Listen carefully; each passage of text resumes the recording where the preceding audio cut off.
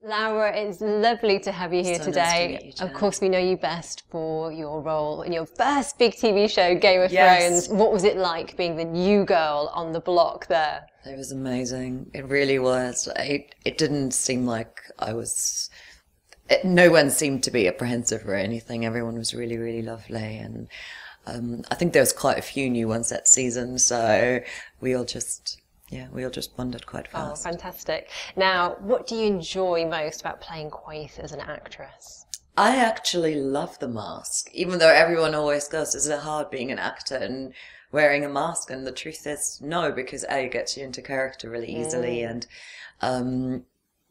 B, she's very enigmatic. She's very mysterious. It took me a while to figure her out for myself, and I still haven't fully. So I'm curious to see where they're taking her. I know you have read some of the books as well, haven't Yeah, I you? have Has that now. helped you as well? Get behind the Absolutely. enigma? Absolutely, it really has. And I have a lot of friends who were fans of the show before, so they've told me, you come back in book 5 and book 6, and I just go, oh, good. As you say, she's a mysterious character, an enigma. I mean, I'm not quite sure exactly what's going on with her in the show, are we? Why? I mean, as you're kind of trying to think your way around her as an actress, why do you think she was helping Dani in the last time we saw her on screen? We don't really know. I don't really know if she is helping or not.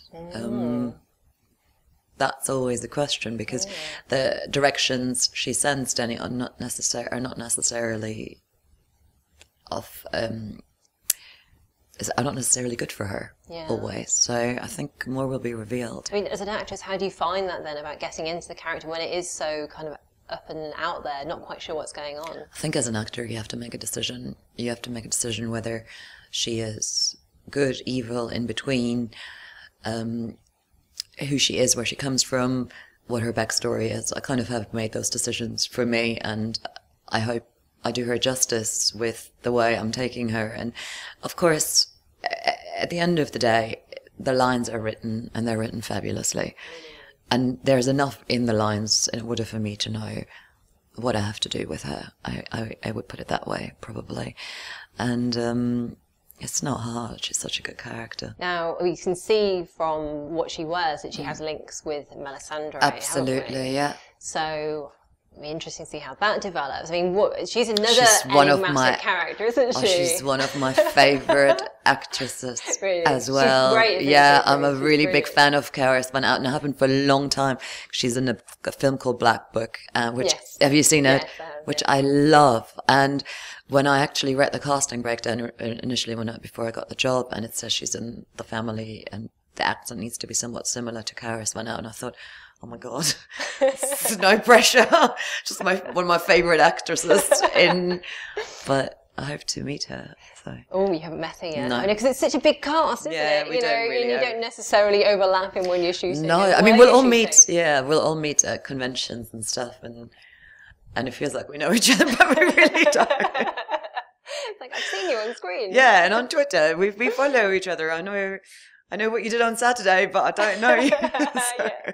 But in terms of favourite characters in Game of Thrones, who really stands out for you? I love Cersei. I love her. It's a dream role. She's so good in it. Yeah. Of course, I love the character Sansa. It's, she's feisty. She's great, and I would say, and Daenerys, simply because I think Emilia's fantastic. I'm wondering what your favourite scenes and your favourite episodes have been. Well, it's always a bit memorable when you tattoo a naked, very good-looking man. So I did enjoy that.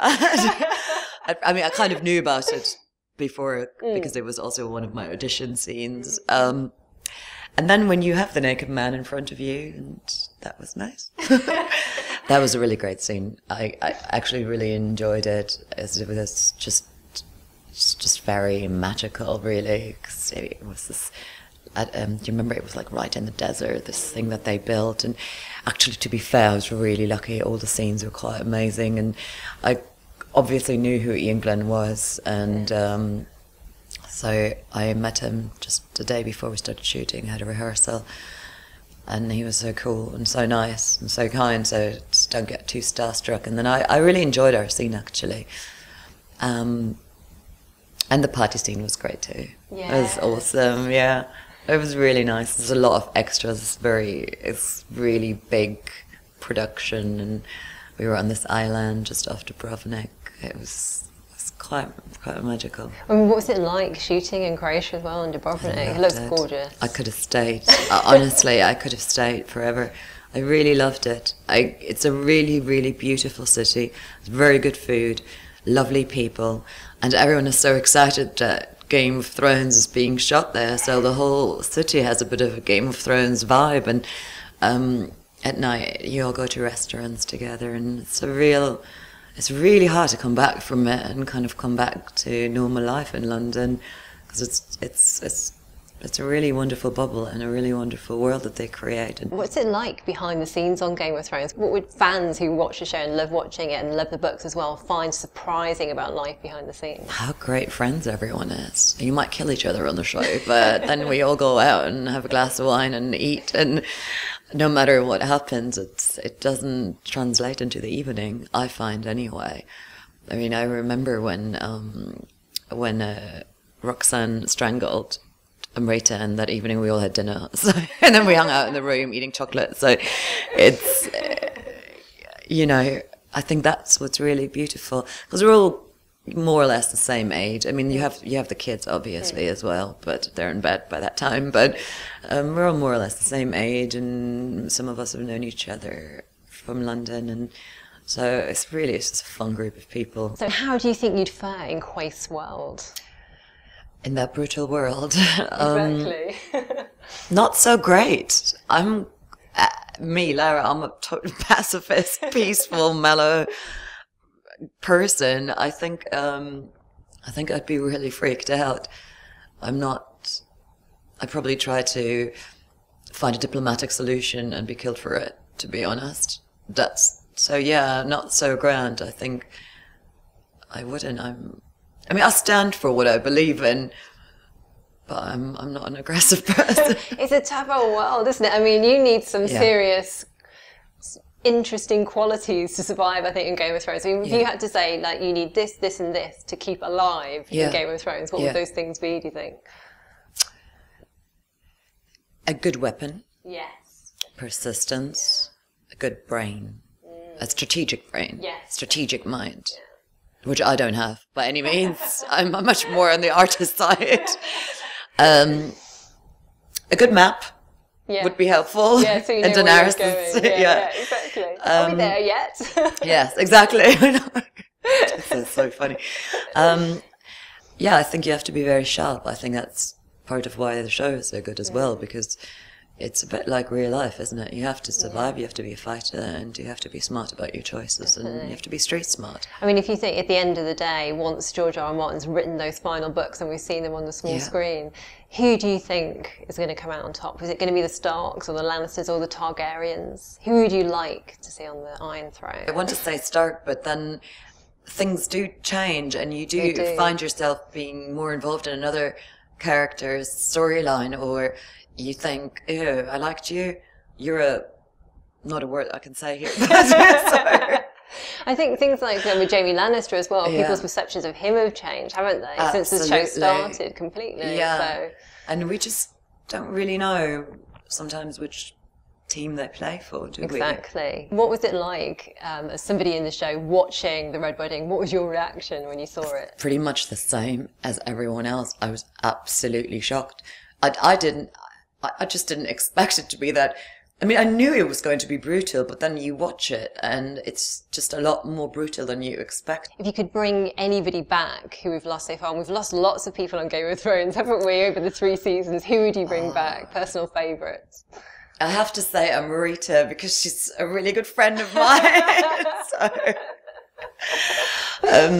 Though she's a bit dead now. She plays Irri. I mean, if we had to lose Quaithe, obviously we don't want to on the I'd show. rather, How would you like to go out? I would like someone to rip the mask off and stab me in my face. That would be a good one, wouldn't it? That would certainly be memorable. Wouldn't it? I know. People would be like, oh, okay. Doubt that'll happen, but a moment of I haven't given anyone any ideas now either. But if we think ahead to season 4, so next year, what are you looking forward to about season 4? I really look forward to Daenerys' journey. I really want to know where she's going, what's happening now, where she will end up. Because I think it was kind of left at season 3. After that, you just like season 2 even as well, we just didn't know.